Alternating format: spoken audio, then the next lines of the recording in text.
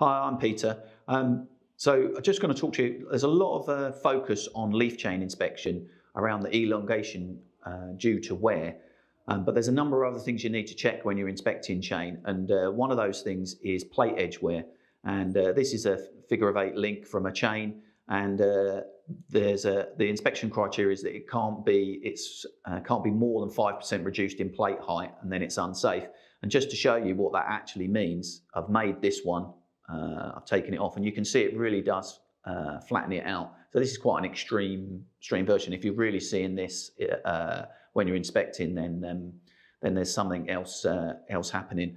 Here's a chain that we've had sent to us, and you can see that it's got some shiny bits, which is a bit more representative of what you'd be seeing when you're doing the inspection.